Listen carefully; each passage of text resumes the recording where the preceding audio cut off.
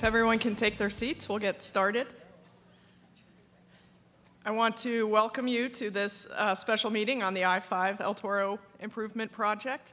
I'm Siobhan Foster, the COO from VMS. I would like to start off by welcoming our dignitaries tonight. From the city, we have Mayor Cynthia Connor, Noel Hatch, Mayor Pro Tem, and Councilwomen Sherry Horn and Carol Moore. Welcome.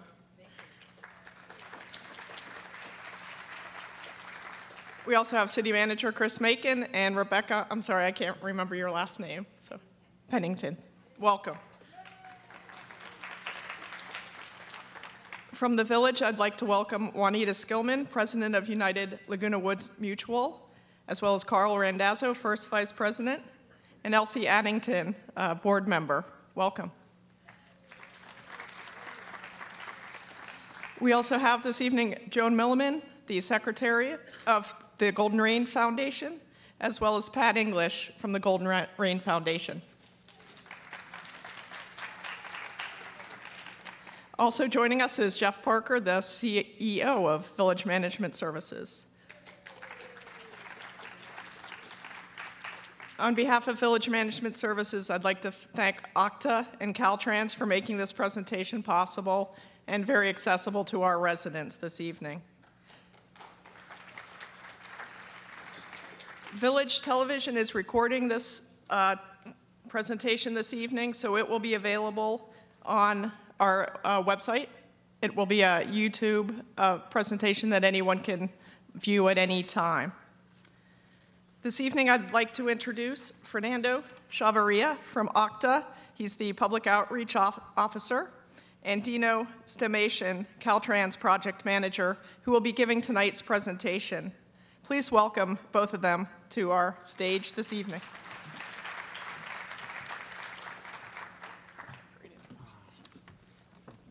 Thank you. Good evening, everyone. I wasn't nervous until Ms. Foster said that we're being recorded for TV. If you'll bear with me for a moment as I get my notes.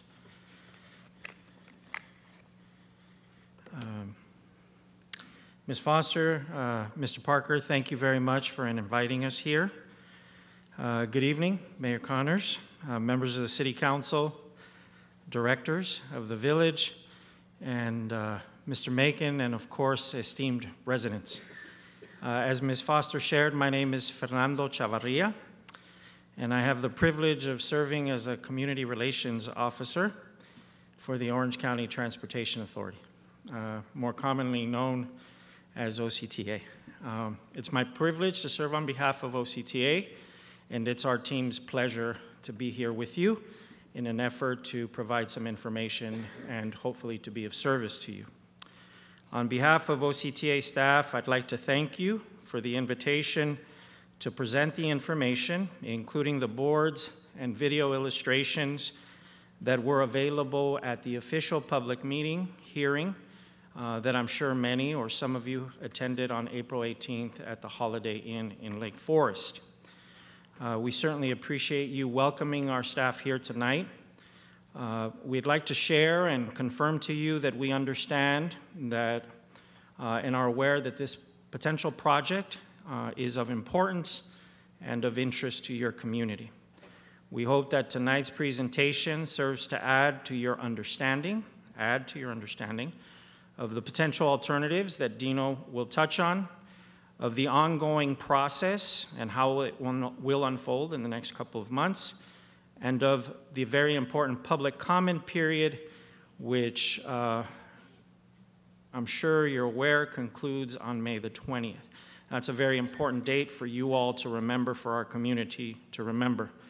Now, as you've noticed, we've placed some sign-in cards. We will be having, if you'll pardon me, some boxes so that you could deposit those sign-in cards. And the reason for them is that if you'd like to stay in touch with the project directly, we'd appreciate you extending us the courtesy of the information so that we can update you and you in turn can communicate with us. We will also have, thank you, Dino. We will also have some comment cards for you, like these, and we'll hand them out shortly. You all have a breakout room where you'll have an opportunity to fill them out, and we'll have a big orange tub where we ask that you be kind enough, if you fill them out, if you so choose, to drop them in there before you leave. Allow me, we had a little change here in terms of our process. I'd like to make mention, and you may have seen in the lobby, you'll see again on the boards here, that the project has established a mailing address. So even if you decide to fill out a card today, or if you decide not to, or if subsequent to this meeting you want to fill out a card, we would like for you to take that. We'd like to invite you to be aware of that address, and don't limit yourself to commenting just tonight. You have every right to comment hereafter. If by chance you'd like to email, there is also an email address that we've set up for the project, and we welcome you emailing that address as well. Now, this is also very important, and I've kind of alluded to it. It may be obvious, but I think it's worth our collective benefit to state it. We are sharing the comment card, but you have, as you well know, every right to write your own letter on your own stationery. Do not feel at all compelled to limit your comments to the length of this card or another. Clearly, you can write as much or as little as you see fit, and OCTA and Caltrans welcomes and invites your comments. But again, the deadline to receive those comments is May the 20th. I'll turn it over to Dino shortly, but before we do, I wanted to take the opportunity to identify and introduce our staff, to briefly preview the presentation, and I should share that the content on these boards is the same content, the same information that was presented at the public hearing. There has been no changes to it, and this same information is available on the OCTA website and accessible through Caltrans's website as well. Allow me to introduce our team so you're aware. We're all wearing name tags, I believe. If you have a question or you want to approach us subsequent to the meeting, we encourage you and we welcome you doing so. Joining me from the OCTA team is Logan Selleck to my right, your left. On the left is Jared Hill from OCTA. Michael Sudam, we have consultants that help us on projects. Michael and his team, Justin Glover and Maria Gonzalez, who you may have met at the welcome table, are part of their team. And also, I want to introduce Lisa Ramsey, the Chief of Project Management for Caltrans. This is a project that OCTA and Caltrans are working on together in coordination or in consultation, collaboration with the cities. Lisa is Chief of Project Management. David Matza from Public Affairs, I don't see him, but Jared Lindo is here from the Environmental and Engineering Department. Please take note of that. And Justin Lesnecki from the Public Affairs Office at Caltrans. Finally, Dino will be giving you the presentation. As you're aware, the California Environment, this is very important to distinguish from the public hearing. The California Environmental Quality Act and the National Environmental Policy Act are the acts that govern this environmental process. And in accordance with these, we held that public official hearing. This is not, strictly speaking, a public hearing. It is a supplemental public meeting that we hope will foster added understanding, awareness, and dialogue. While tonight's meeting will be held in a public fashion, we're also going to have a question and answer session. And in an effort to be inclusive and fair, trying to incorporate all areas of the room, we're going to rotate and go around the room, beginning on my lower right, your lower left, and taking questions from each section, one at a time, work our way around the room till we come full circle, and then begin anew. There will be, of course, some questions that we don't have answers to, perhaps, or that we may need to consult over the coming days or direct you to the technical studies that were prepared for this.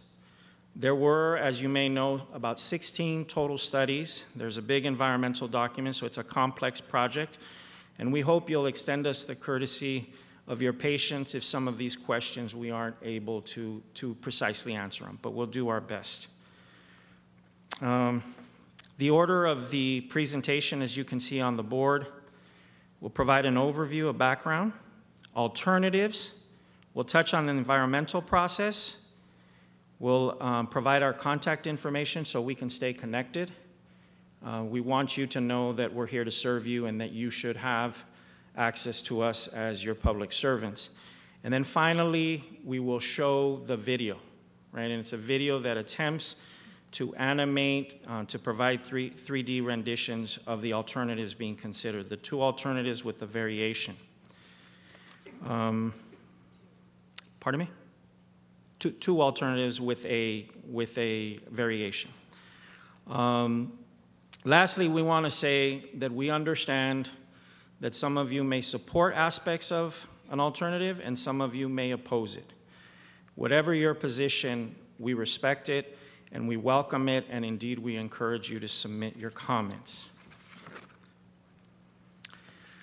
This project isn't new. Some of you will recognize Measure M. In 2006, about 70% of Orange County voters passed Measure M, and this project was a part of that overall transportation plan. Since then, OCTA and Caltrans have worked to develop the project, and we're currently in preliminary engineering and environmental review. There's a little background to you for you in terms of the origin of the project. The lead agencies, as I shared, the lead agency and the overseeing agency is Caltrans, your state Department of Transportation. And they have oversight in terms of the environmental process. That is, they're charged with making sure that the environmental process is executed properly in accordance with the policies. OCTA, your local transportation, county transportation agency, is the project sponsor. And I should also note that as part of this effort, we have what we call a project development team. And members of the project area cities, including the city of Lake Forest, the city of Laguna Hills, and the city of Laguna Woods, have a seat at the table throughout the development process, including during this process. So members of your city staff have access to the meetings we have and the technical discussions and this entire process.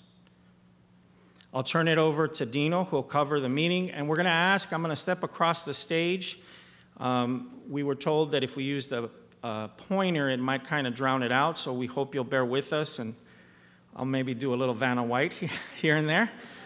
So you'll pardon me, but we'll step to the side of the room and try to indicate places on the board where maybe you want to direct your attention as Dino makes his comments. So with that, thank you very much. We're very grateful to be here. Mr. Dino Stimation. Thank you, Fernando. Hi, my name is Dino Stimation. I am a Caltrans project manager for this project. My headquarters office is in the city of Santa Ana in Orange County. What is this slide about? The need is the problem. We know that there's congestion at this interchange, and the purpose is how to address this problem. So there's 3 points up there: heavy peak congestion. The geometry out there, the configuration is a problem because there's so much traffic and there's not enough spacing that we need. And the third is the delays, being stuck in the traffic on and off ramps and getting through El Toro interchange road and all that. That's a problem. So those are the 3 points that I want to make. The purpose is addressed. So we want to improve the flow and the traffic at the signals. We want to reduce congestion, and we want it through the local streets. And this is the last one: reduce backup from the freeways. So the description of the project, you could see that there's 3 cities along I-5, and the north arrow is pointing up. So I-5 north toward Los Angeles. So the project is currently in the environmental phase. We have 2 build alternatives. we have actually 3 alternatives. The third one is, but don't tell anybody this, is the no build. All 3 alternatives are viable alternatives. So we have a no build alternative, and then we have 2 ideas that formed into alternatives called alternative 2 and 4. That's how we named the alternatives. And these 2 alternatives are called build alternatives. You're actually proposing something to improve and address that previous slide about the congestion, the problem of the project. Okay. The cost for the project is ranging from $175 million to $241 million. This is current cost. This includes all the structure work, all the roadway work, all the properties that are affected with these alternatives. This is a quantification of what these alternatives are. And the estimate time for this study to be completed would be the end of this calendar year, November 2019. So it's assumed that if this project was going to be funded for one of the build alternatives, then it would go to 2027. But if the no build is selected, there is no project. There's no proposal. It stops. So just bear in mind that final design is about choosing a build alternative. And there's 2 on the table, alternative 2 and alternative 4. And I'll show you the slides in a minute. Construction would begin roughly in 2018, and then it'll open up to the public around 2030, and that would be December 30th, as I can recall. So the proposed alternatives that we use at Caltrans is ideas that actually are formulated into actual impacts of right-of-way property takes and construction of pavement and steel and all this combined together into some location, and that's what an alternative is. So it's an idea that turned into something which is alternative 2, and we call this the flyover. So what I want to do here on this slide, and it's very important to orientate us, where is this proposed work? So let's do this. The I-5, Interstate 5, runs left to the right. So going left is north to Los Angeles. Going right is going towards San Diego in the southbound direction. And up and down the map is El Toro Road. So what I'm going to do is break it up in 4 pieces. The lower left is the city of Laguna Woods at gate 6. Everybody see that, gate 6? Raise your hand. Okay. Going over to the right where Fernando is, that's the mall in the city of Laguna Hills. On the other side of El Toro Road, excuse me. And then going up to the right corner, that's the city of Lake Forest. There's no proposals to modify anything to that off-ramp or that loop on-ramp. Now going to the left of the map, where you see in red, those are the property takes for this alternative. That's the left quadrant or the section of this map. Left of El Toro Road, and that's where Bridger Road. Does everybody know that you see Bridger Road there? Okay. That's where McDonald's and that's where the nursery is. So this alternative, what's unique about this alternative, if you were traveling on the freeway going southbound and you're trying to get to eastbound El Toro and you want to go toward Rockfield, this proposal has a unique angle flyover structure bridge. It's an off-ramp, a new off-ramp that will take you right to where McDonald's is, and you could make a left to go straight. And that will bypass the 2 intersections at Avenida Colada and Paseo de Valencia. And the next intersection would be Avenida Colada and El Toro. So those intersections, you would not have to go to those intersections. You will go straight to where that McDonald's is. That's what's unique about this alternative. It's a new off-ramp. It's a flyover. It goes up over the freeway. The highest point, I just measured it today, is around 35, 36 feet. And it goes over the highest point of the freeway would be the northbound HOV, which is the carpool lanes. That's what this alternative does.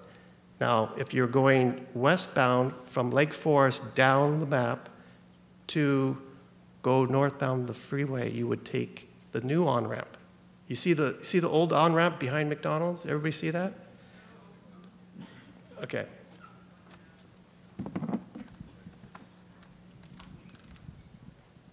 This on-ramp right here will no longer be there based on this alternative. It would be coupled with the new off-ramp. So they would be a couple. And that on and off-ramp would be aligned with the existing off and on-ramp over here. So no on-ramp, it would be relocated to the other side of McDonald's, in front of McDonald's. Does everybody see that now? Okay, that's what this proposal is, and that's why I'm really here today, is to explain what these alternatives do. Okay, we're going to take a next slide and have a cross-section. What is a cross-section? A cross-section is a slice of a particular part of the map. Okay. This is the cross-section, the slice, and if you were standing or driving north on the freeway, that's how you would look at it. And that's what's projected up there. So the center of the freeway is right here. And everything to the right is northbound lanes. You see that? You see Kavanaugh Park over there? That gives you an idea of what it would look like at that point.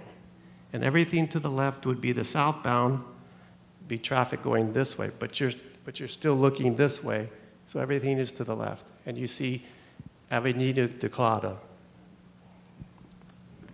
So that gives you a little background of what that alternative is. Okay, this is the same map as the other one, Gate 6 and El Toro and the freeway.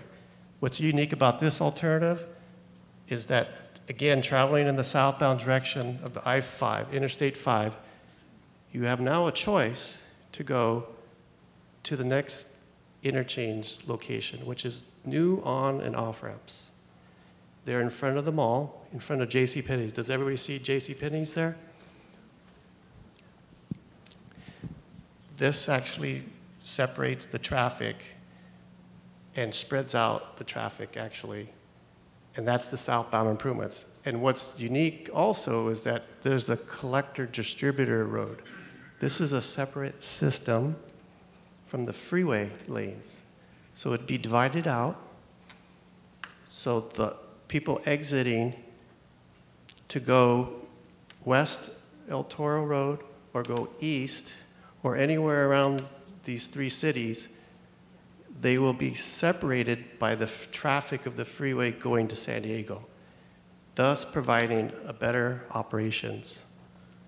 And then the northbound is behind McDonald's. It's the existing on-ramp and would be improved all the way through the park to the next interchange off-ramp. What that does, it provides more storage of cars traveling westbound on El Toro to go northbound I-5, providing a better operations. This is alternative 4.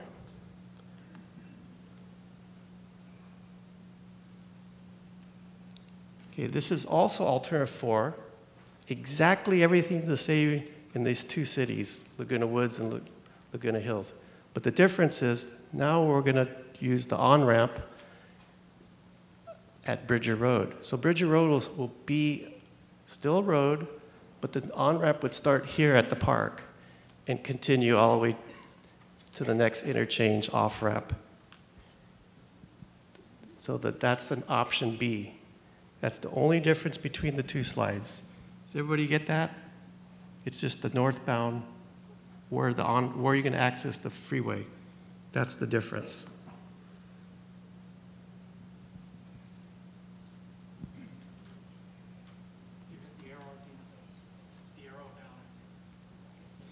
It's working. Okay, here's another slice of what the alternative 4 would look like at this point, but you're looking toward Los Angeles, northbound. So you have the freeway.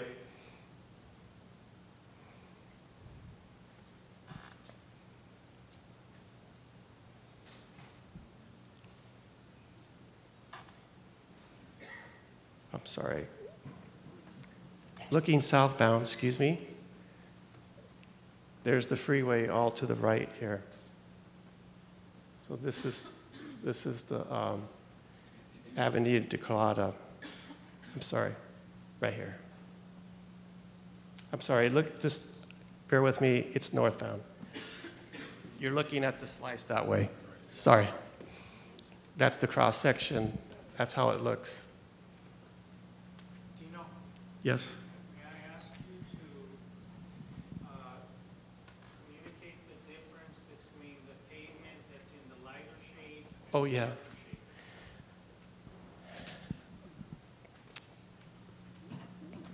The proposed work for alternative 4, the darker shading represents new pavement, so it would be actually a wider freeway on each side of the freeway. You can see the dark, and the lighter shades is what's out there now. It's the existing.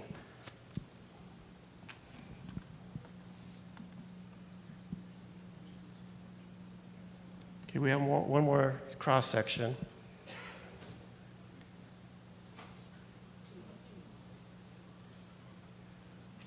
This gives you another view of Avenida de Colada.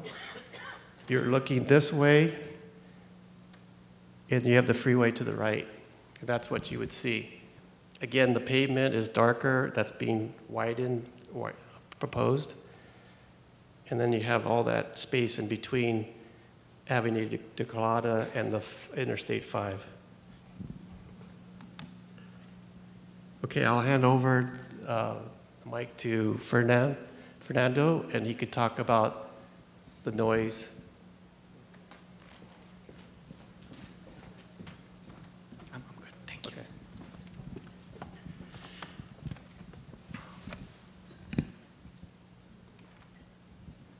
Could you hold this,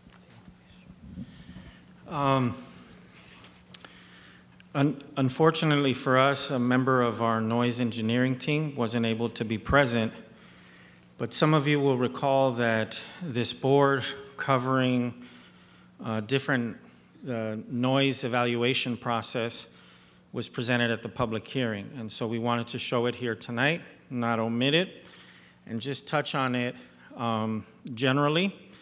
We would invite you that if you have questions, please ask them, and then also perhaps extend us again the opportunity to go back and touch base with our expert staff so that we could provide that information. But the board that you see here is essentially an overview of the process that must take place in order to determine if a sound wall can be constructed. And so there's a lot on that board. It's meant to be read carefully, but I'll try and summarize it for you. There are 5 squares, 5 steps that must occur. So the first step is determining whether there is, in accordance with the rules, so to speak, whether there is in fact a traffic noise impact. There's a decibel level that must be measured, and if that decibel level is measured, as you can see, if the answer to that question is yes, then you go to step 2. If the answer to the question, is there a defined traffic noise impact, is no, then the wall is no longer considered eligible and the evaluation stops. The second step has to do with what is categorized feasibility. That is to say that if a sound wall were to be constructed, does the sound wall in fact serve a purpose? Does it meet its purpose of reducing noise? In this case, at this step, by 5 decibels. So if the sound wall that is modeled reduces the noise level by 5 decibels, the answer to that question is yes, and you continue down your path. I'm trying to think of an analogy, right? You get a kind of a monopoly, you go forward, right? The second step, as you can see, is titled reasonableness, which is a little bit confusing, but it's also kind of similar to the feasibility. And as you can see in that third square, almost dead center, this requires that the noise level go down by 7 decibels, first 5, then 7, and you can see at 1 or more receptors. That is where the measurements, the noise measurements are being taken. And again, that same approach is followed. If the answer is yes, you move forward. It's a green light. If the answer is no, it's a red light, you stop. Reasonableness, also, number 2 level of reasonableness, has to do, frankly, with money. Does the estimated cost of the wall, so if you were to build the wall, and let's say that the estimated cost for the wall, for the sake of discussion, is $100. But the allowance, right, there's a formula that issues an allowance to every benefited receptor. Let's say that there are 10 receptors and that the allowance is $20. Then the total allowance is $200. The estimated cost of the wall is $100. Therefore, it achieves that level of reasonableness. But if the total allowance is less than the total estimated cost, it does not cover the reasonableness, and it is determined not reasonable, and you hit a red light, and the process stops, broadly speaking. Finally, a very important point, this is related to the property owners. Believe it or not, there are property owners that for one reason or another decide that they don't want the wall to be built. And those reasons vary. They vary because sometimes people, for example, have pools. They don't want the wall to cast shadows on the pools. Sometimes the property owners have to convey rights for maintenance of the wall. Sometimes they don't want to do that. Sometimes it's just preference. But that last level of reasonableness is, in fact, concurrence with the benefited receptors. Sometimes, broadly speaking, if a benefited receptor is on the end of a row of properties, homes, and that person objects to it, it's on the end, but the rest of the wall is kept intact, right? But if there is a property owner that lives dead center, and you would then have a wall, a gap, and then another wall, that undermines the integrity, the soundness of the wall, and therefore the wall couldn't be built. This is just, again, an overall process. If you have more questions about the details of the process, please ask them. The other thing is I mentioned the different studies. There is a noise study online. So all of the results, all of the details, all of the data, everything, the process, you can identify that for yourself, not take it from any of us, and check yourself. Now, very briefly, we shared about NEPA and CEQA. Those are the regulations that oversee. This is directly from the statute, from the guidelines. This is in language that's been improvised. There's essentially 5 things that CEQA seeks to do. One is to inform government decision makers, including your city council, of course, about the potential project, the impacts. The other is, if and when necessary, to identify ways to mitigate potential impacts, to make them less than, broadly speaking, loosely speaking. To address the environmental effect through the use of alternatives, avoidance, minimization, mitigation measures, to try and come up with solutions, essentially, that address the challenges associated with the project. And what we're doing now, disclosing why an agency may approve the project. So right now, the document that's circulating is draft. When that document is finalized at the end of the year, it will be final. And you will be able to read the decision or the basis, the rationale for why that project was approved, that alternative, or as Dino said, maybe why that project or the alternative wasn't approved. You'll recall and keep in mind there is, in fact, the no-build option.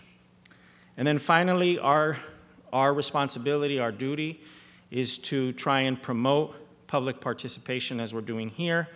I would take a moment and reassure everyone in the audience that OCTA and Caltrans really went above and beyond and exceeded by a very substantial amount, the promotion of the meeting of the public hearing, including direct mailers, advertisements in different publications, email, et cetera, et cetera.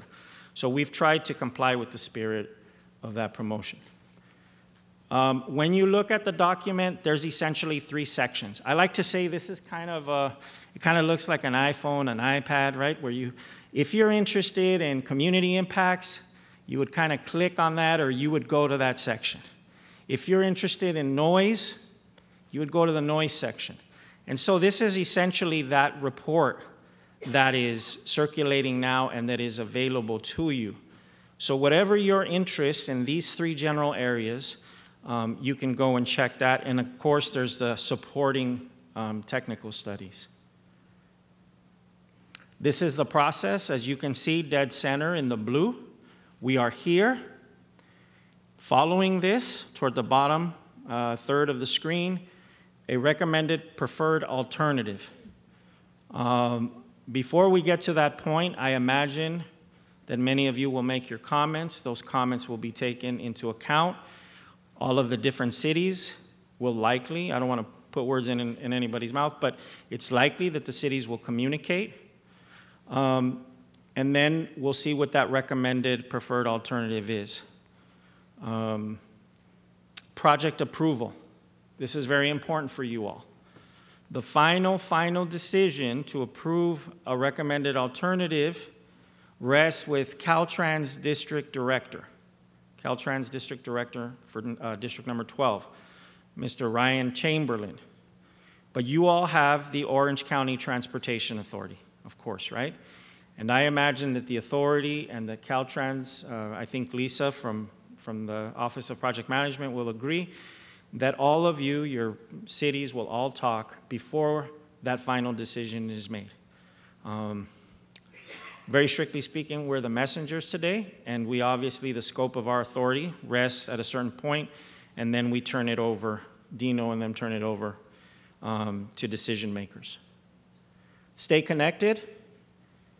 We like to share our numbers, our emails, but also our faces, so that if we happen to run into you at the grocery store, you feel honestly welcome. We're your public servants. We want you to know how you can contact us, and we want you to recognize us and ask us to serve you when we can do that. There's contact information. All of this is outside and online as well. And then finally, most importantly, we'll wrap up where we started. Public comments are very important. The public comment period was extended. I think you all should be grateful to the people that you have thanks to give, because we've had requests, including from your city, to extend that public comment to May 20th. I personally think it's a great idea. The comment period does end on May the 20th, and so we again encourage you that if you wish, that you submit your comment, and then the responses to your comments will be published in the final environmental document. And it's at that time that you'll not only be able to see your own question and the response to it, but you'll get to see all of the other questions, all of the other opinions that were made part of the record, and thereby appreciate the totality of the conversation.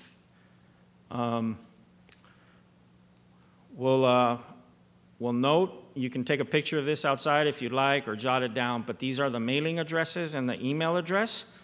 Again, don't feel obligated to limit yourself to tonight.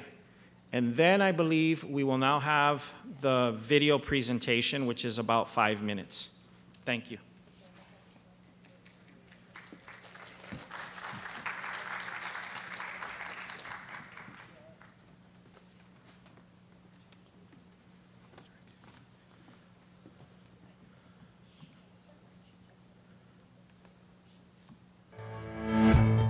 The El Toro Road interchange, which runs through the cities of Lake Forest, Laguna Hills, and Laguna Woods, is one of the most congested interchanges in South Orange County. The Orange County Transportation Authority is partnering with Caltrans to improve throughput on El Toro Road and nearby local streets by reconfiguring Interstate 5 on and off ramps. The project is currently in the environmental review process, and Caltrans, in conjunction with OCTA, is looking at 2 potential traffic relief alternatives.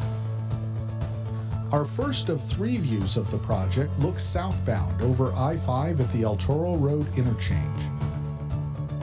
Alternative 2, the flyover.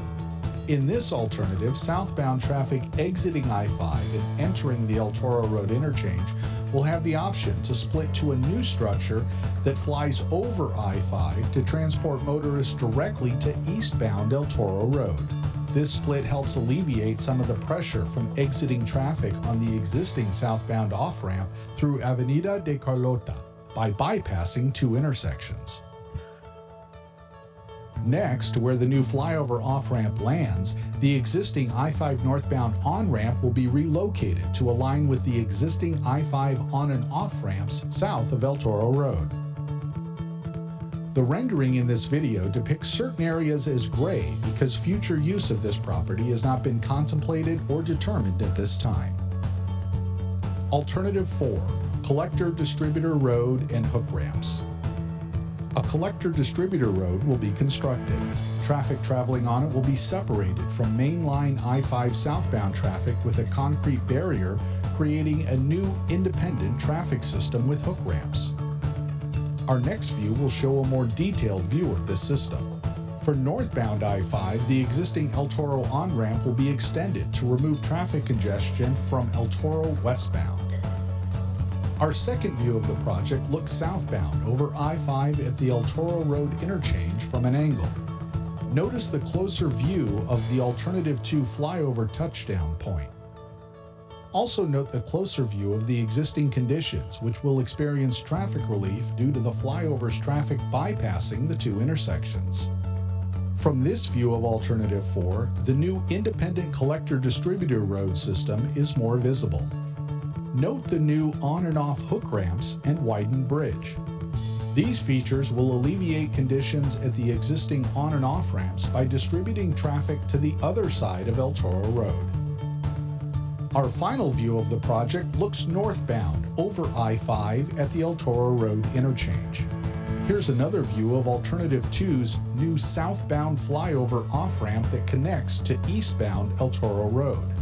Notice the new view of the relocated westbound El Toro to northbound I-5 on-ramp that's aligned with the existing I-5 on and off ramps. As mentioned in the previous 2 views, the flyover allows motorists to bypass 2 intersections on the other side of I-5. This angle shows a better view of the new Alternative 4 collector-distributor road at the existing southbound I-5 El Toro hook ramps. Also shown is a closer view of the extended I-5 northbound on-ramp from westbound El Toro Road. This vantage point also provides a view of Alternative 4 Option B. In Option B, Alternative 4 remains the same except for the utilization of Bridger Road to create a new on-ramp to northbound I-5. Notice how this option also preserves access to the businesses on Bridger Road. Depending on the alternative approved, construction could begin as early as 2027.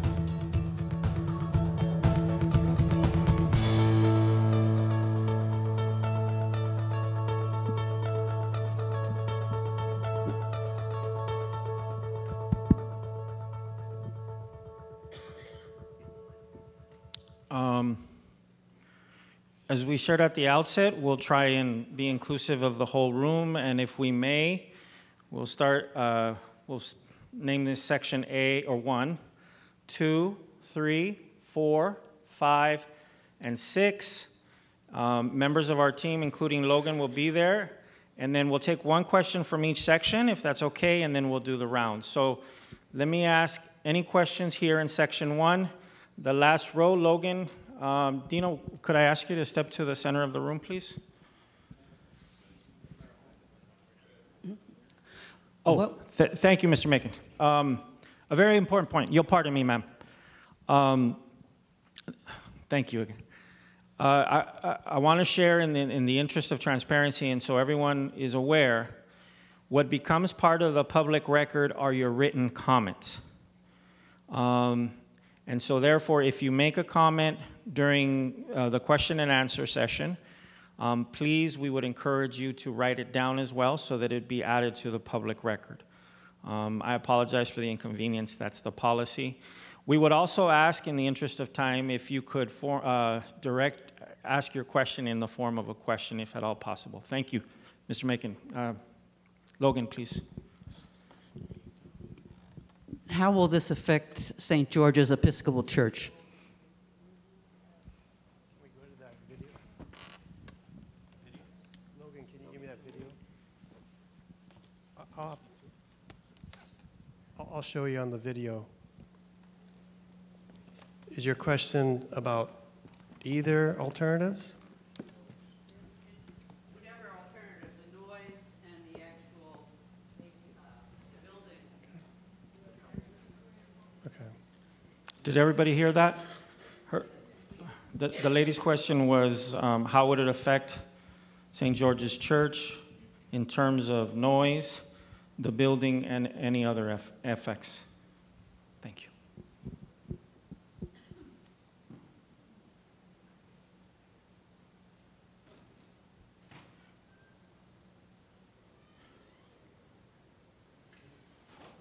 Are you controlling it? Ramp through Avenue. Okay. So the church is over here where the off-ramp is. Does everybody see that? The flyover is for alleviating the traffic on this off-ramp by creating a new off-ramp to go that way to the Lake Forest. So the question is, what's the impacts? As you know, there's many studies that are in the draft environmental document, and I know the whole project, but I'm not the experts at the environmental studies and the noise studies. But what they tell me, and it's in its document, the special, the team, the actual Caltrans team that did the studies, they do biology and sound and all the different kind of studies to see the impacts. And there was no impact to the property, but there's a visual, because the bridge goes up and you could see the structure. Some folks have trees in front in the neighborhood, they won't see it, and others will see it. But it is a bridge and it crosses over. That's what this alternative is.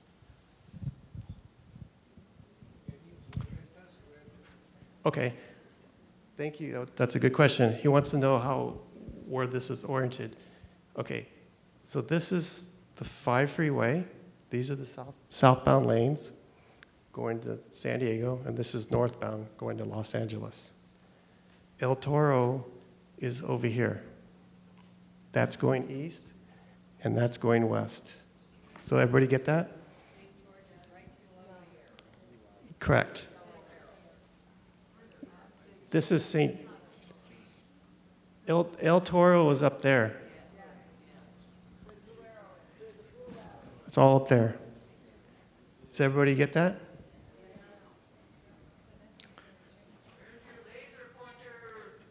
The laser pointer is small dot, and you won't be able to see it. That's what they told me. Sorry for that. So can we go to the... You'll pardon us for that. I would add one point to St. George's.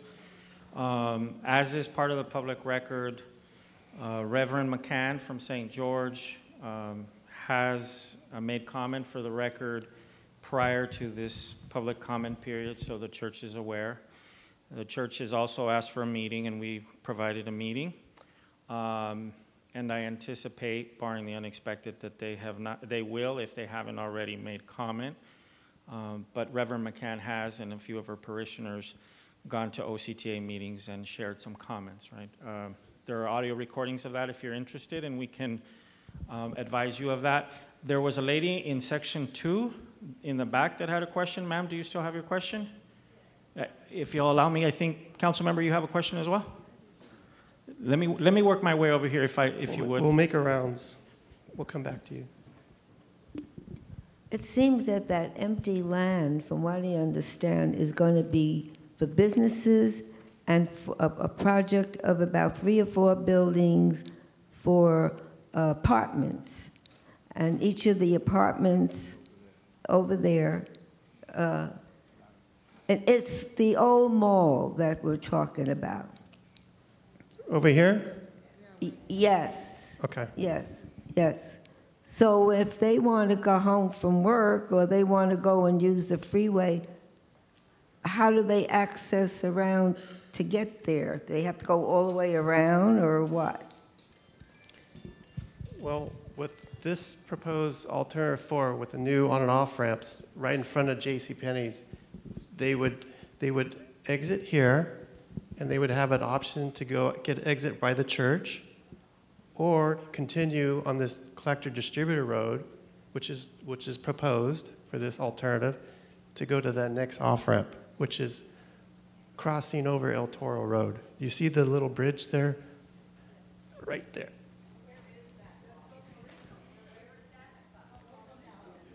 Let me just get that. What's that?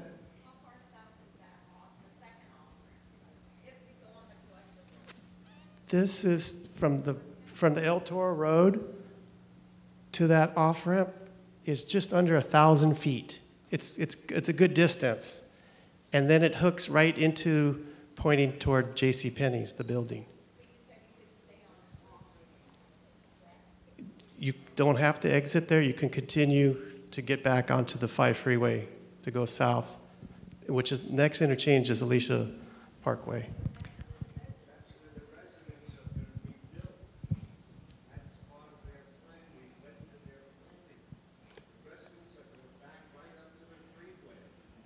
Exactly.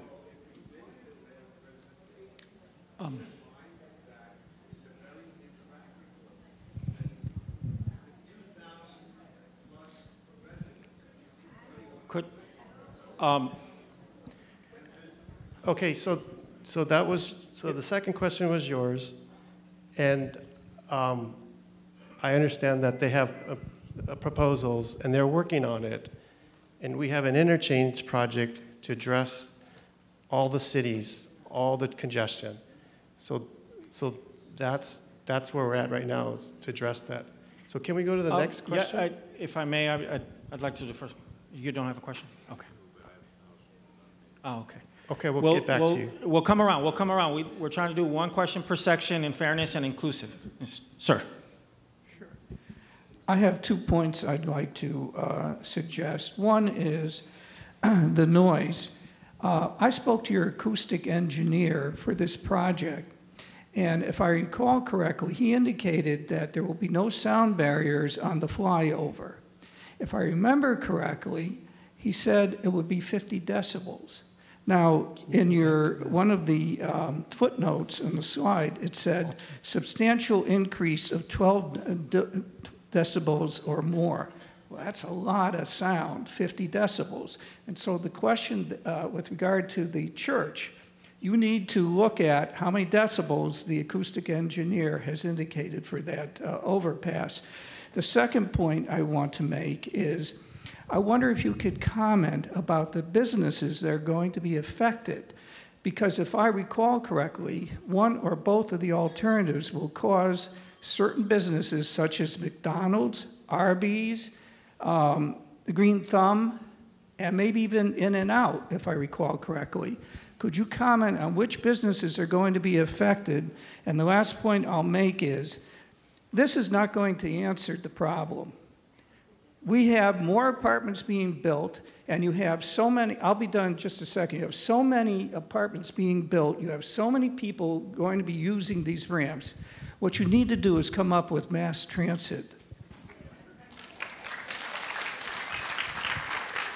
Thank you. Before Dino comments, to state the obvious in light of the gentleman's conversation, or comment rather, there is, of course, the no build, right? And so if you are of that opinion, the comments allow you to do that as well. I'll leave it at that. I'll defer to Dino on the potential acquisitions, not property takes, but acquisitions under one of these scenarios. So the flyover has just barriers, but not sound walls. And there's the church right there. So provide that comment, write it down, submit it, email it. That's a good comment. The properties over here, all these businesses are impacted, so we shaded out. They all are impacted for this alternative too. So can we go to the next alternative? Dino, may I ask? Yes. So that the attendees understand, why would the acquisitions be potentially necessary under this scenario? If we see the open space there now, why would the properties need to be acquired? What is the reason that we would need to acquire them? Or Caltrans, rather, would need to acquire them? Because of this proposed off-ramp, there's no access on this side. And it's a complete take of property.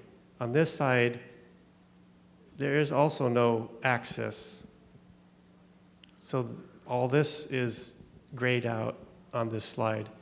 And then you have this new on-ramp here, because it's not here anymore. You relocate it there. So this proposal gets the traffic off in this location and puts it on the other side of the freeway on that location, and thus impacts those properties. That's what, yes, that's what this proposal is. So in shorthand, the proposal would eliminate the access to the businesses. So in the case of Green Thumb, some of you may be familiar, they have 4 points of entry, right? And I've talked to Mr. Bergquist at his request. Under this scenario, that access to Green Thumb would be eliminated, the access. There is the remote possibility, but obviously these are things that would be cited after design, that you could restore access somehow through another entry. But if that doesn't happen, this is why it's identified as a potential acquisition. Now, Dino, you'll correct me if I'm mistaken. Just very quickly, to provide some context and perspective. The other alternative, as you saw, where there is a point where the access may not be eliminated. Correct, Dino? Correct. And so therefore, the acquisition of that property would therefore not be required. And you all are going to be very disappointed in me. I'm going to defer to this. You have a question? Or Mayor, you have a question? I'll defer to the Mayor, and then we'll go back to section 4. But I do have a statement. I live over by gate 10. I can hear the traffic on I-5 at gate 10. In the morning, during drive times, I can hear it, and it's a roar like the ocean. Something that has not been mentioned. Please look up here. What about our people who live right there when they're looking at that? You mean here? Like you. By gate 6? No one's mentioned the noise nor the view. And I'm hearing it at gate 10. Think about that. Thank you. Thank you. Thank you for your comment. Okay, Jared, section 4, please. I was wondering if Los Alisos has been considered as an on-ramp or an off-ramp. Yes, it was a long time ago, but there was many factors that didn't allow that. So the next best one was alternative 4, where we have hook ramps in front of JCPenney's. But we have the collector distributor road that goes underneath Los Alisos and onto Alicia Parkway and going southbound on the I-5. But that's a good question. We looked at many different scenarios, different ideas, different alternatives, many years of actual careful thought. And always the first thing was no noise, no visuals, low cost, best traffic circulation. But because there's so much traffic in this area, this is one of the worst intersections in South County. We'll go to section 5 with Justin or Jared. I'll make one comment if you don't already know, and many of you do know. Chapter 2 or 1 is it, the overview? 1? Chapter 1. Chapter 1 of the environmental document, it provides an executive summary. And it breaks it apart. So if interested in noise, you could kind of quickly zoom to that, or you can go there. Traffic operations.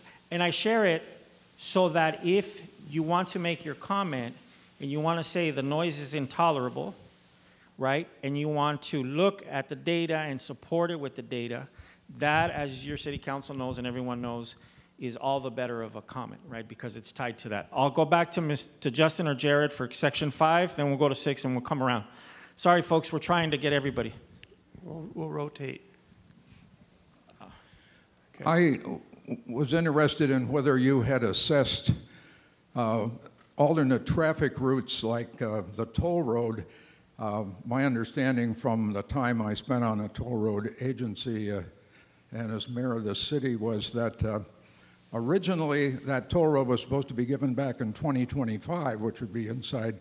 I understand that OCTA has a conflict of interest here because it's extended those toll roads, but wouldn't it be a lot better to open up that toll road, make it free since it's underutilized and it had really bad bond ratings up until just recently when finally it began to catch up. Did you analyze that at all in your environmental impact report? I couldn't find it anywhere. No, our environmental impact area is in the vicinity of this interchange.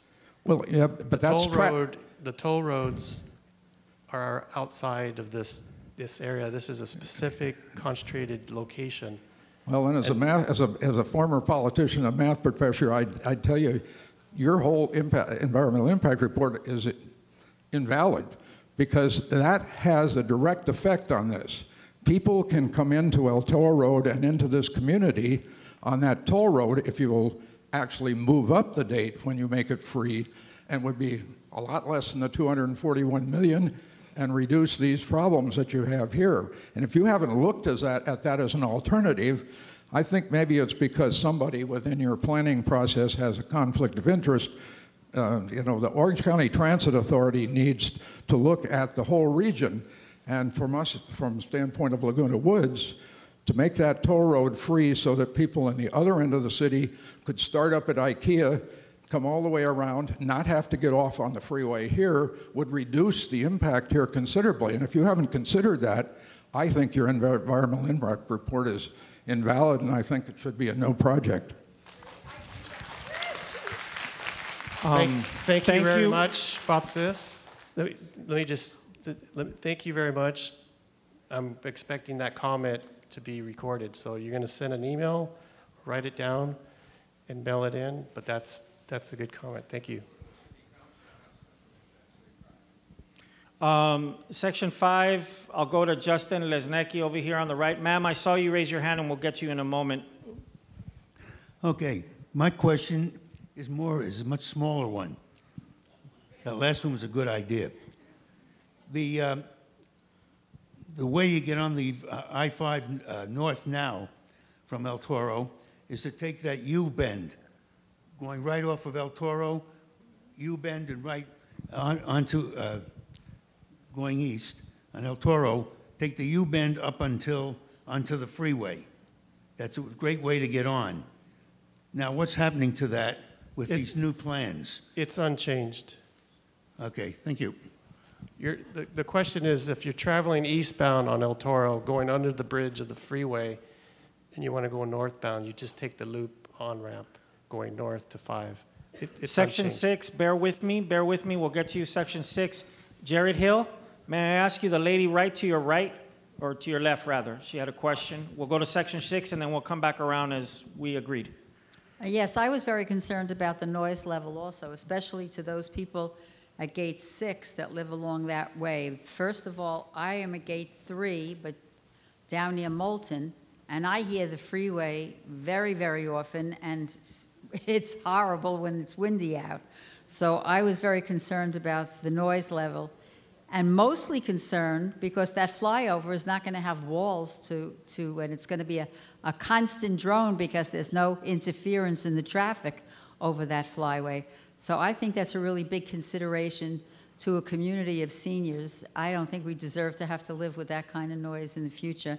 And I think something should be done at least about the walls. I also would like to know how you go about testing the sound level up there in that area when there's nothing there except to test it down below. And the noise level has to be very different whether you're on the ground or whether you're up in the air. So I'd like to understand that. I also would like all of you to take into consideration the biggest factor of all, and that is that this is a community, I may not even be there by then, but I hope I am, but we'll be living with a mess for a very long time with a lot of noise, and we want to wind up with something that doesn't create dirt, doesn't create noise, doesn't create any kind, and poor air quality. And I think in this day and age, with the amount of traffic increasing, because it's not just the housing that's being built in the mall, it's the housing all along Moulton that's being built also. And I think all those things should be taken into consideration. And I applaud the gentleman who said we need public transportation. Thank you. Thank you. Thank you. Section 6, back to Section 1. Sir, can you tell me how much clearance there is between the point where the flyover passes over the sound wall at the edge of the Carlotta side of the freeway, behind, very close to behind St. George's Church? There's a dotted line. Logan, we need the video for alternative 2. The bridge starts rising up from the freeway, and like I said before, it apex over the freeway over 30 feet. So this is where the highest point is here in the northbound direction of the carpool lanes. Down here is where the level is, so it's rising up. So where the church is the question here, over here, where? No, the church is right. The church is right here. Okay, okay, that works. Okay, so the question is, where are you asking the question about? Is it here or here? What, you want to know how high it is? When the flyover meets the wall, the sound wall, at the edge of the freeway. Right here? All right. What property is underneath that area? How close is it? It's still the freeway property. It's not the, it's close, but it's not over it. It looks over, but it's not. There is some... No, the church parking lot looks like it's over, but it's separate. So you don't go over any church property? No. With the flyover? Not that I believe, no. That's the proposal. All right. Well, this is the second question. We're good? Okay. I'm in a very unenviable position. No matter who I choose, someone else is going to be upset. So you'll bear with me. I'm torn. This lovely lady's been waiting a long time, as has this gentleman. If you could phrase your question in the form of a question. Okay. I see all the plans, but what's not been addressed yet is during construction, what is the impact to this area? And one of the concerns is, yes, the flyover is terrific. How will that affect the traffic flow along the freeway? Good question. This alternative 2, you have these big columns, so that you have a foundation that goes deep, deep in the ground. And there's 2 methods of putting those piles in. You can hammer them in, or you can drill holes and then pour in the cement with the rebar and create your own piles. So that pounding makes a lot of noise. So that's an impact during construction. And you have to build these these significant points for the bridge to be built. So for alternative, and also impacts this. It still stays the same, but when you construct this, it needs to be moved over here, so you have walls that you have to be relocated at Carlotta. So that's what you get for this alternative. The alternative 4, you have impacting the church by taking the sound wall down and rebuilding it by putting a new system here, like I called it collector distributor road, and it goes right through there. So there will be impact here, and then building the new bridge over El Toro Road. So the impacts are over there, and then the northbound, you're building new on-ramps through the park, and the existing sound walls that are located here now will be relocated to the edge of the new on-ramp. I would add, I'm going to go to this lady and then this lady who has been most patient. But allow me, you said about, you referenced the construction impacts. There, correct. We're going to be living through 3 or 4 years of traffic impact before all of this is completed.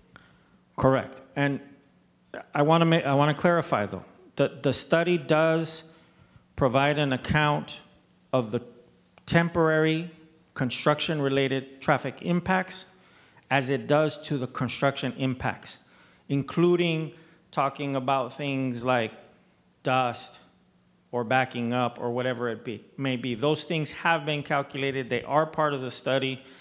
Having said that, if you find any of those objectionable on the data or as a matter of principle, if you just don't want them as a matter of principle, to state the obvious, you should comment that.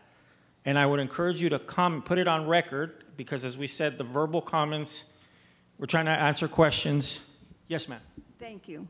What makes you think that by the time you get this built in 2030, that it would alleviate congestion with all the building that's going in this area and all the apartments that have gone along Moulton and the ones that are going into the mall and ones that have gone into Oakbrook? Do you really think by 2030 this will be alleviated? They did this in the valley, and that freeway is just as congested as it ever was. So I don't think this is a solvable problem. So I studied this for many years. In the 70s, Orange County was probably half the population is now, and in the future, like 2030, I would imagine the population increases. So the roadway projects or any type of projects, they never keep up with the pace of growth, and that's truth. But your point is well taken. Is that we're trying to improve the interchange. We're not fixing it's an improvement. It's not a silver bullet. Yeah, I've never heard anybody said, I don't like Lake Forest interchange. Nobody has said that. But they all say about El Toro, because El Toro is very special. We have a lot of traffic here. So we're just trying to make this a little better to become similar to Lake Forest interchange. I'm obligated to take the question here. Okay. I kind of want to build on what you just said. I'm concerned about the data that you're using. I have read your report, and your data is all so outdated. It does not work for now, and it's certainly not going to work for 5 years in the future. You're using a 2010 census, which is really, really going to change in 1 year. Plus, you have not taken into account or really worked with the developers of that whole mall area. And that's going to be a tremendous input that does not show up anywhere. In fact, you have many of the buildings that are now occupied shown as empty. And you keep talking about JCPenney, which is not occupied and is going to be torn down and changed probably into condos. And I just don't think the data that you're basing all of your environmental report on is current enough to be valid. thank you. We had our traffic engineers study this up and down and all around, and we took many different information and data, and we really modeled this for future to improve it. So I'm very confident in our engineers that address this problems out here. So the data that we used it addressed this proposals. So alternative 2 and 4 actually show an improvement to the interchange. So thank you. I'm going to go to this gentleman here. He waited the first round. Sir. I'm a bit new to this whole study, and just to get updated, is this video on your website? It is. Yes, it is. Are you going to do an additional video to change some of the things? No, we don't plan to. No? Okay, but at least we can view it on our own time. The video is in fact available on the OCTA website and is also available on YouTube for you to view. If you exit and you want to jot down my email and ask me for the link, email me, feel free. We're going to go to section, and I know you folks are standing, but I'm getting hands everywhere. Section, my counting's off, 5 in the middle. Sir. In your opening comments, did I understand you to say that where the flyway goes over, you're going to put 2 lanes onto De La Carta approximately at gate 6? Back down at the bottom, yes. And that, did I understand you correctly? This road is unchanged. But that's De La Carta, correct? Correct. But Carlotta, but this. Come on back down off screen. Does that? How many lanes comes off the freeway there? You said you're going to pull lanes off the freeway approximately at gate 6. I think he may have been, No. Dino, you'll correct me. I think, could you, if you are traveling southbound on the I-5, and if, for the sake of discussion, this is not a foregone conclusion, if you're traveling southbound on the I-5 and you want to get to El Toro on Lake Forest, you will have the flyover. Dino, how many lanes will have access to the flyover? 1. And the other lane will be on the freeway and open up to 2 lanes to get to the existing off-ramp by the church. Well, that brings you off on De Estrella. But if I understood you correctly, you said that coming off the freeway, 2 lanes go over the flyway and 2 lanes go on to De La Carta. Is that correct or not? No. This okay. This is the Carlotta separate from this freeway. This is the freeway side. This is the street side. Then no traffic gets off of the freeway onto De La Carta back short of no, the other side of the church. Nothing gets off the freeway here. It gets off here as existing. It's the existing off-ramp. Let me, in the interest of clarity, let's segment everything for a moment, if I may. So, Dino, answer this question. Under alternative 2, the flyover, what happens to Avenida de la Carlota right here? Does it change the number of lanes? Do we add more lanes? No. No. Stays the same. Nothing on Avenida de Carlota, right? Now, the flyover. If you decide to enter the flyover to proceed southbound and exit onto El Toro and get off the freeway in the vicinity of the McDonald's and the gas station, how many lanes from the freeway will access the flyover? How many, Dino? 1. 1 lane. And then on the freeway, How many lanes will move towards the current exit at El Toro Carlota? How many? It will be one lane here and opens up to 2 lanes there. Correct. It opens up onto 2 lanes. Correct. So that's our answer segment by segment. We'll go to station 6 over there. Do we have a question, station 6? Please, if you build, this is at the current El Toro exit, the current one is where I'm referring, by the church. If you build a new sound wall at the current El Toro exit and replace it, what is the disposition of the current wall, and how will it encroach upon the church property right on the corner? During construction, it has to be taken down to build improvements for that alternative 4, not 2, and then the wall gets reconstructed within the same location, approximately the same location. So the impacts are just during construction.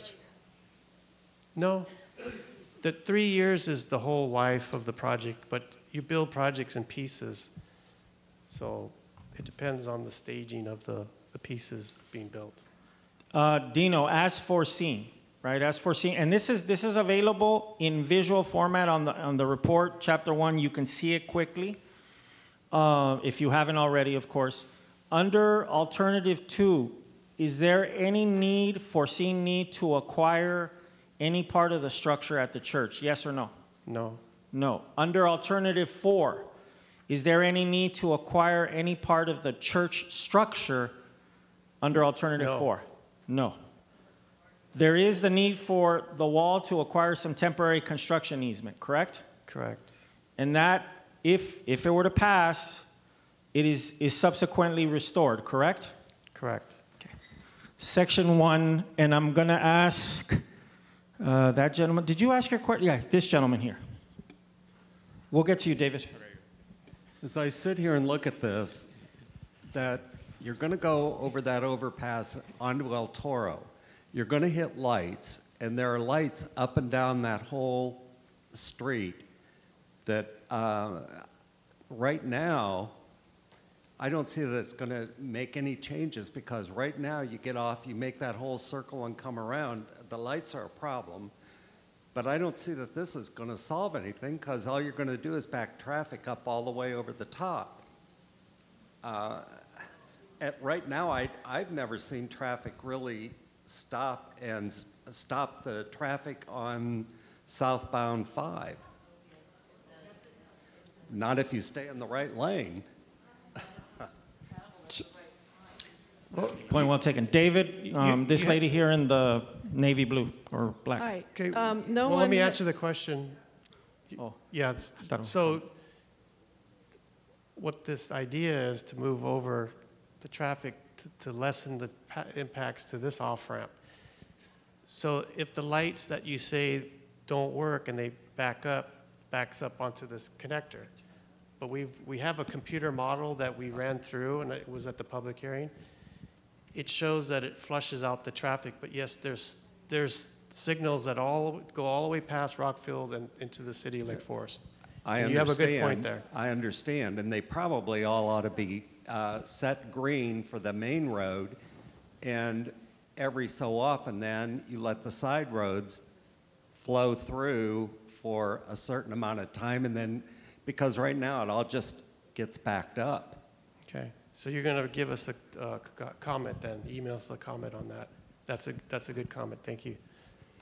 Ma'am. Okay, I noticed on the cross sections that you had 2 lanes added to each side, north and south. That means you're going to have to be working on the underpass to make it larger?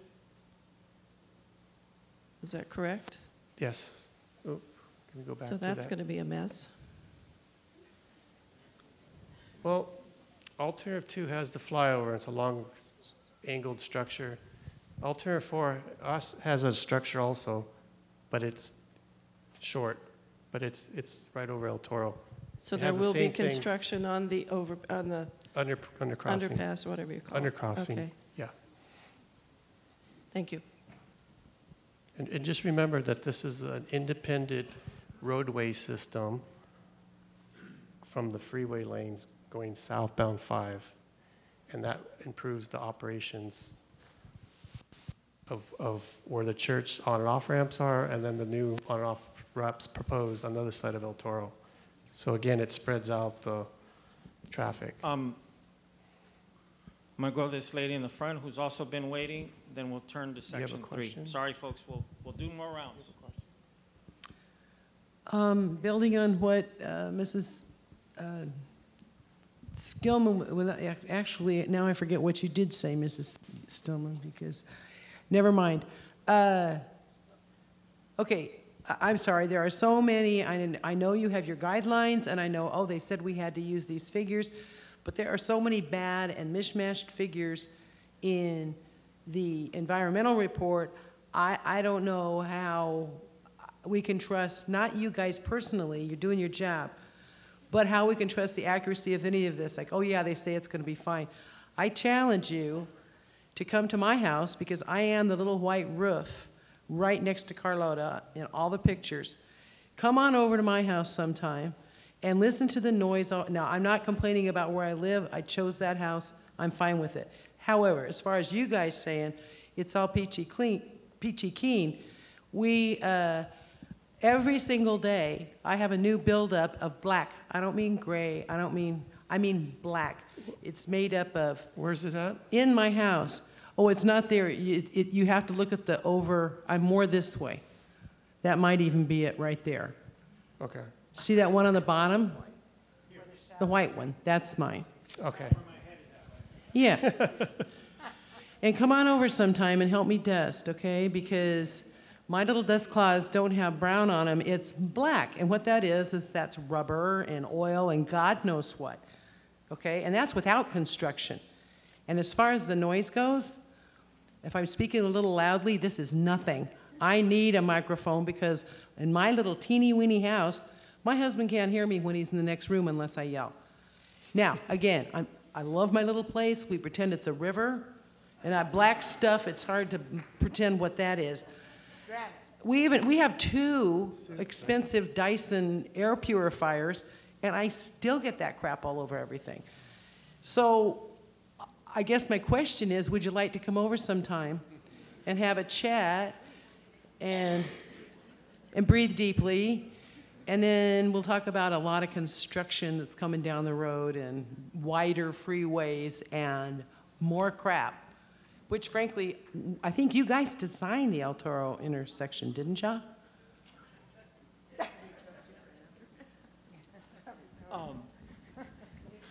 I trust what you've said. I have no reason to doubt it. I'll accept your invitation, your kind invitation. But I have no right to tell you what to say and what to do. No right whatsoever. But I do have the responsibility to remind you your comments are respected, as I said at the outset. I said that. We meant it. We respect your comments, but I will very respectfully remind you, in addition to telling us right now, please write them down. It is possible that some of your comments will be shared by others. But if not, and you don't write it down, then your comment will not be added and considered to the record. I want to make clear, I'm not egging you on to write a comment. I'm simply very respectfully reminding you of the process. So I appreciate your point, and we'll go over to this lady in section 3, section 4, and so on. Please forgive me if I'm redundant. Tell me right away and I'll stop. Has there been any discussion, if any of you were at the meeting last night or earlier today, I was at a previous meeting, missed the beginning, about Ridge Route? Has that come up at all? And I know that's a city issue, but I want to say this first anyway. Has there been any discussion today about Ridge Route in any way, shape, or form? No, Ridge Route is down below here, right? It is. Okay. Can this be flipped? Is there a slide on this? There that's is. The northbound? Okay. The video would do. That's it. Isn't Ridge Route right there where the arrow is? Yeah, thank you. It is. So that's the dirt pile that's already on Ridge Route, just waiting for a ramp. You mean an overcrossing bridge? Yeah. Well, no, that isn't what I mean. Okay. My thinking since I moved here 5 years ago has been consistently, we need to get that overpass built. And from that overpass, we need one of those little pocket on and off ramps, straight parallel with the freeway. You've got the green belt there anyway. Like when you go to LA at Overland and Pico, you know, those little, and mostly the neighborhood people know about it. There's not a lot of heavy signage. One of, I feel, the additional contributors to the madness at El Toro is eventually most of the gates from this multiple gate village dumps onto Del Toro at some point or another. Either you get there from Moulton or you get there from Carlotta, because that's just where everything's happening. So if I were looking at that, I believe it was number 4 that has the egress and entrance in and out of 5 Lagunas, whatever that's going to morph into. It was a couple, you had that slide. Yes, You know yes, what I'm talking you're about? correct, The one you're that's just a dirt field and the 2 lanes in. In addition to all the other people that I sense are concerned about, we've had... This is what you're talking about, correct, ma'am? Where you have on the bottom right-hand it was corner the almost mall? a... The mall. Well, you're referencing Oh, yeah, the okay, video. it was at another angle, but yeah, that's Correct. it. Okay. That to me looks good because it's in sort of wide open space. It's not near residences. It addresses those noise and dust and all those issues. But further, now if I could impose on you to go back to where the little edge of Ridge Road is. On the slide. What's happening because Lake Forest has no northbound entrance from Moulton or from Carlotta? Everybody has to make that right, where they've tripled that mall where IHOP and Pepino's and all those places are. It forces everyone to make the left onto Rock Ridge and go down to Bake. I think a lot of the El Toro congestion is because there's no good alternative, at least for northbound, except to go to El Toro, do the Cloverleaf, and catch north there, because you've got to go past Lake Forest to Bake. Everybody from the auto mall, everybody from those businesses, they're all piling back to El Toro. If I had my druthers, and I've been told it might be too late, I would really do a serious study about Ridge Road and a little on-off on-ramp on both sides of the freeway, north and southbound, which would pull a lot of the traffic out of our village. It would pull from all those residences north of your building site area there, all the way up to potentially halfway past Lake Forest toward Bake. And those people wouldn't have to come down to El Toro anymore. So it wouldn't be addressing the location of El Toro in 5, but it would probably suck off a good third of those that are going there. And now with 15, I believe it'll be 1,500 residences, just in 5 Lagunas, or when you add, okay, plus 400 behind Woody's, and another, Sophie is how many? 600? So what's the total? That's what I'm trying to determine. 6 and 4 is 1,000, and then is the proposal for, instead of the mall, the buildings. And a 3-acre. It's funny, I've been through this in the last, it must be my fault. I've been through this in the last 3 places I've lived. So can I Malls answer your and freeways. question, though? Yeah. So the Ridge Route is over here. Correct. So parallel to the freeway lane, just drop You're saying in a to short put some ramp. on-ramps here? And an off-ramp. So a ramp up to Ridge, a ramp down to 5, and on both sides. The actual spacing between an on-ramp and an off-ramp are just on top of each other. We looked at that, and it's a good idea. You mean the Let me. off-ramp from Ridge south would bang into the opening, or sorry, I'm a teacher. I think you're saying that just the required footage, distance for acceleration, et cetera. I hate to interject and stop. We're at 15 till 7. Many people are leaving. We want to wrap this up. We'll take one question from each section, beginning with 4. From a person who hasn't asked a question, please. And let me very quickly remind you, drop your card in the box, fill out your form if you wish, and make sure to place it in the bucket, and we will transport it. With respect to, very quickly, to ramps that are very close together, the 22 in the vicinity of Orange, in the vicinity of the Crush, those ramps are very close together, and that has caused a lot of problems. I'm not saying it's here, but that's a good reference point. Please ask us, please write down what you'd ask us to do. Questions? Thank you. Question, David. Excuse me. David, go ahead. In a form of a question, please, to wrap up. If you'll show the other view of this flyover alternative, it becomes rather obvious that the truck bypass feeds this, and the rigs are going to utilize this flyover to get to El Toro and to go north. That flyover is an uphill pull. You're going to have noise, and you have no noise abatement between that flyway and the church or any of those residents along that De La Carta. None. And the noise is going to be horrendous when those rigs are pulling that hill. Okay, thank you. Penultimate question, second to last question in section 6. And then we'll come here and we'll conclude. If you would, please. Hi, thank you. You did mention that the structure of St. George's Church would not be affected. Does that include the parking lot?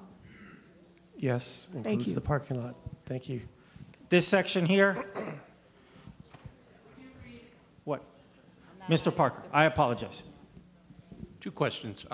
Number one, relative to the congestion management of El Toro, does alternative 2 or 4 relieve congestion? Which one relieves congestion the most? They both relieve congestion, but alternative 4 has a higher traffic benefit. Okay. Second question is, economically, the taking of property with alternative 2 versus 4, what is the financial difference in the taking cost projected for those 2? The current cost for alternative 2 is $175 million, and the current cost for this alternative 4 is $241 million. That's the overall cost. What is the difference between the 2? Round it up. Is that fair enough, Mr. The Parker? properties are impacted here for alternative 4, and the properties impacted here on the park. And alternative 2, you have impacts mostly over here. Dino, I think a question to clarify. The difference in cost for right-of-way impacts between alternative 2 and alternative 4, generally speaking, is there a difference between the cost? Yes, the right-of-way, roughly alternative 4 is $150 million. And then alternative 2 would be, let's see, if I could remember, it's... Which is more costlier, Dino, off the top of your head? Alternative 4 is more costly. Alternative 4 is more costly. Alternative 4 is more costly for right-of-way. But it's more effective in traffic.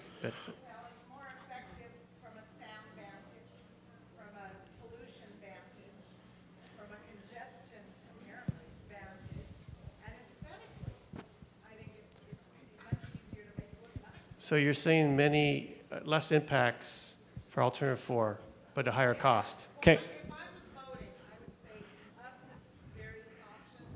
Okay. Yo, I'm gonna exercise a little privilege. we're gonna ask, this gentleman's gonna ask a question, and we're gonna end with this lady here in red, and then we'll convene for the evening.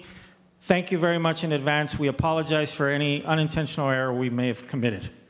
We Sir. thank you very much for your presentation. Thank you. I'm glad that you included our village for consultation and in conjunction with the mall rebuilding and so forth. My question is very simple.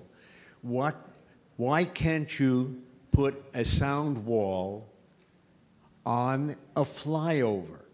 Why, if it's going to be there, it's 30 feet high, so why can't it be 45 feet high? One is as objectionable view as the other, so why can't we put sound walls on the flyover? The short answer to your question is, Dino, could you speak to that very question? What I was told that it doesn't improve the noise because it has an effect to closely spaced walls on both sides of that off-ramp flyover structure. So that's what I understand. Let me then say, if you would, your question is a fantastic one, I think. Allow us then to get back to you to ask that question, to understand what constraints there are, and we'll get back to you, and we'll end with this lady's question. Thank you. Going back to, could you put the other alternative 4 thing up there that showed the El Toro The video. Can we put the road video? going under the 5? Yes. Can we show the video, alternative 4? And That's called the undercrossing bridge that's widening. Okay, thank you. Yeah, in that widening of the undercrossing bridge, as you just called it, one of my concerns is I think we should have some consideration for better mobility. If you have people going under the 5 from El Toro, from one side or the other, it is probably one of the most dangerous places in the United States. I wanted alternative 4. And that's so narrow. There is no possibility for people. There Yes, is. that's the one. There's no possibility for people now to get under there if they're disabled and they're in walkers or wheelchairs. They can't get through there. I personally would not walk under that. I know there's a sidewalk. And if I were a bicyclist, I'd be terrified. Is that going to be improved for more mobility for people who are not in cars? The bridge is not going to be removed because the structure edge that holds the bridge up is right next to the lanes right now. So it would have to be removed and rebuilt in order to make that space. And so no, this project does not address that. Okay. And the alternative 4 one, which picture we didn't get up there, but that was a pretty good one. We'll play the video a little bit further and we'll get the proposed. Yeah, because I want to see what happens to if we don't remove those shops. That one, yes. So this one maintains those shops and the restaurants by McDonald's and Arby's and the Green Thumb and Correct. those optician and stuff? Yes. Okay, so it maintains those. Thank you.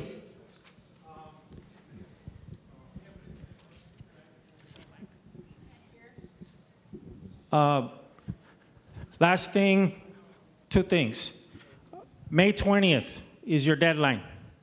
You do not have to restrict yourself to the comment today. You can add further comment. If you'd like to take a comment card for your neighbors, please feel free to do it. All of this, they're outside in the lobby. Thank you for that. All of this is available online at OCTA.net and also at Caltrans. The websites, if you have a camera phone, you can take a quick picture, but you can look us up. May 20th. And finally, thank you very much to Mr. Macon, his staff, your council, and the village associations for the pleasure and privilege to come out here. Thank you, have a good night, and again, our apologies if we committed an error. Bye-bye.